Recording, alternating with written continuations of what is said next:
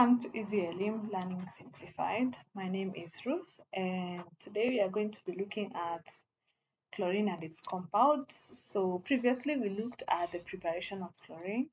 So, today we are going to be focusing on some properties of chlorine. Notice chlorine has very varied properties, and so we'll break down this session into two sessions because of the vastness of these reactions. So make sure you pay close attention to how chlorine is behaving. We've been looking at different compounds that have oxidizing and reducing properties and look at the specific way these reactions occur. So some of the properties of physical properties of chlorine is that it's very poisonous. It's a green-yellow gas with an irritating pungent smell. So you notice most of the gases are irritating because of their acidic properties, most of them that are acidic. So it attacks the nose and the lungs. It's 2.5 times denser than air. So that's the reason why it's collected by downward delivery or upward displacement of air. It's very soluble in water, so it forms a green yellow chlorine water. We mentioned this when we were looking at halogens in Form 2. So we said that when chlorine reacts with water, it forms hypochlorous acid and hydrochloric acid. This is the one that forms the green yellow solution.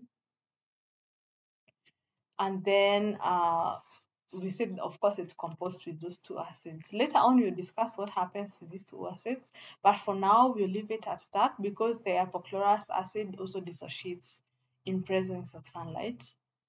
So if you were to use a litmus paper on chlorine, this litmus paper needs to be moist or the gas needs to be moist. It would turn blue litmus paper to red and then it would get bleached as you can see on the image. So what happens is dry chlorine turns blue litmus paper red and then bleaches it. And then red litmus paper will just be bleached. It's not going to turn because it remains red because it's acidic in nature. So dry chlorine has no effect on dry litmus paper, but in the presence of moisture, chlorine forms chlorine water. So chlorine water, remember, is a mixture of hydrochloric acid and hypochlorous acid. So the hypochlorous acid in the chlorine water is an oxidizing agent. So it adds or oxidizes to the color of most dyes, thus bleaching it.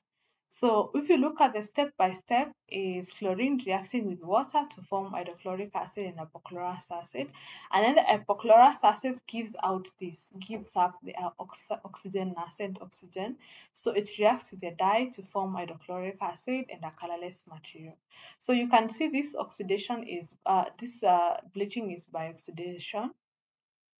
Unlike the one that happened with sulfur 4 oxide, which was by reduction, this one is more permanent. So the moment that substance is bleached, that's it, doesn't go back to its original color. Unlike for sulfur 4 oxide, which is when the substance is oxidized later on by exposure, it can go back into its color. So the bleaching action, so moist chlorine bleaches dyes, but not printer ink, which is made of carbon. So the color change is due to oxidation by hypochlorous acid, as we have said. So chlorine reacts with water to form hydrochloric acid and hypochlorous acid, and then the hypochlorous acid dissociates or gives up its oxygen atom to the dye, which reacts with the dye to form a colorless matter, and then hydrochloric acid is formed. So some of the chemical properties of chlorine is it reacts with metals to form metal chloride. An example is iron 3 chloride. So you can see in the setup, it's usually done in the fume chamber because you know chlorine is very poisonous. So it's very harmful to the body. So in this setup, we pass dry chlorine. We don't want to use wet. So dry chlorine is passed through heated ion filings, and then a reaction occurs to form iron 3 chloride, which is collected at the cooler parts of the tube. You can see how it is set up, and then a guard is also put with calcium oxide. We are going to see the purpose of this later on.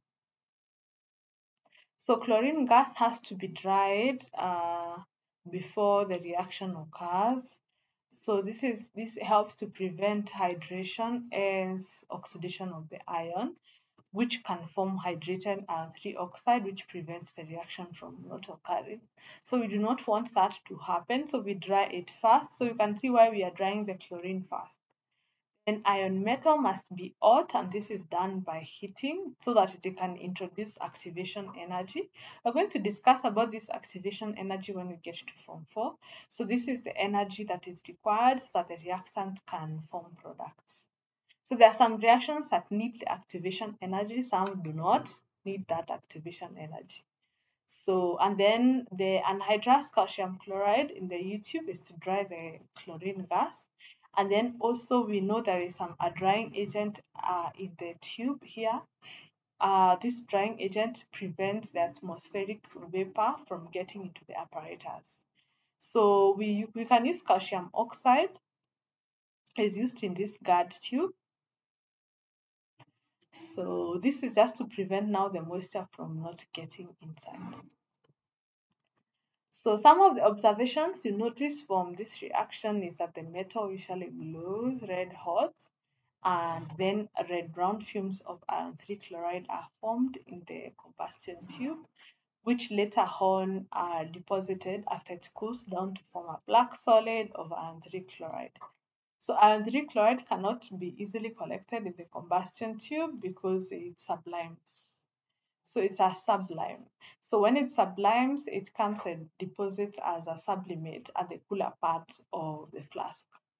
So this is the equation. Iron reacts with chlorine to form iron 3 chloride. So in conclusion, iron 3 chloride sublimes on heating to form a black solid, which changes to red fumes on heating, as you can see from the equation. And the same thing is used for the reaction of also aluminium chloride. So aluminium chloride can react with chlorine to form, this is supposed to be aluminium 3 chloride. And it can also react with chlorine to form the dimer. So aluminium chloride also sublimes. So when you heat it, it forms white fumes which can cool back to form the solid. So it also reacts with magnesium. So if you lower a burning magnesium in a gas jar containing chlorine, it's going to burn brightly. You know, magnesium produces a lot of heat. So it burns brightly and forms white fumes. So you're going to see some white fumes in the apparatus. So these white fumes are for magnesium chloride, which cools into a white powder. So unlike the aluminium chloride and iron 3 chloride, magnesium chloride is not a sublime, does not sublime. So chlorine reacts with most metal to form their corresponding chlorides. So in the cases where we form two chlorides, for example, iron can form iron 2 chloride and iron 3 chloride. The one that has the highest oxidation is the one that is formed. So if it's iron 2 and iron 3, the iron 3 chloride is the one that is going to be formed. So this is because the higher chloride is more stable. So this is the reason why when chlorine reacts with iron, it forms iron 3 chloride, but not iron 2 chloride. It also reacts with nonmetal when it reacts with nonmetal or molecular compounds. For example, phosphorus. So if you take phosphorus and lower it in chlorine, this is in the case where you warm the phosphorus first and then you lower it, it continues to burn, or we say it smolders and ignites spontaneously, and then it produces white fumes of phosphorus chloride. This is phosphorus. It forms phosphorus 3 chloride and phosphorus 5 chloride. So chlorine reacts with dry phosphorus to form white fumes of phosphorus 3 and phosphorus 5 chlorides, as you can see from the equation.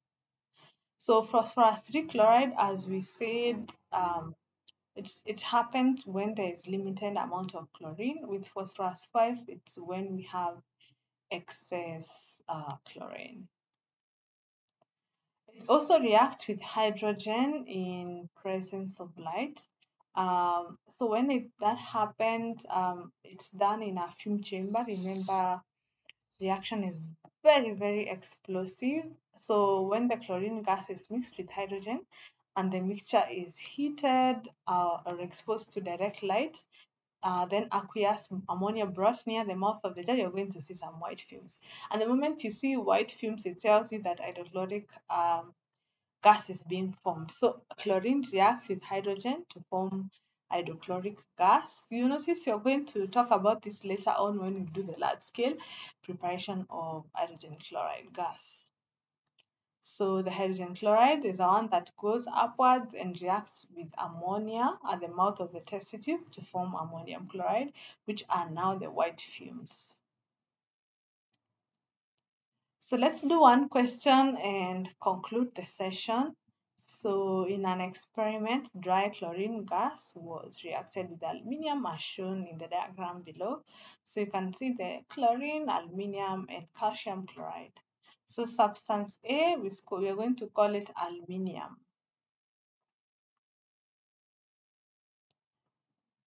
3 chloride.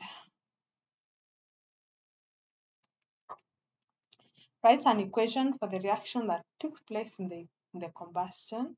So we have aluminium solid reacting with chlorine gas to form aluminium 3 chloride.